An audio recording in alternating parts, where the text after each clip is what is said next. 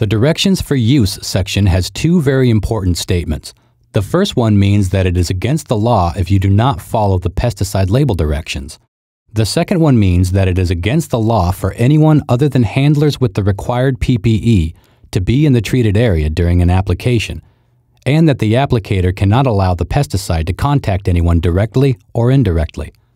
This section also has the sites where you can apply the pesticide, the application rates, the type of equipment to use, and any application restrictions.